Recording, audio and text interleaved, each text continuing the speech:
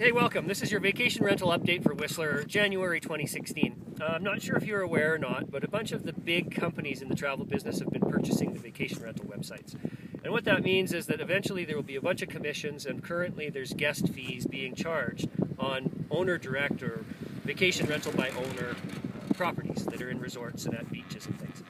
So here's the strategy tip that a lot of industry experts and gurus in the vacation rental world, especially the by-owner vacation rental world, are talking about how important it is to have your own website. And your own website would possibly have a booking calendar, your photos, the important information, some testimonials, and it's easy to set that all up now. So that's an important tip going into 2016 is to work on getting your own web presence in addition to the listings on the listing sites that will eventually probably charge you a commission. That's all for now. Thanks. Have a great rental season.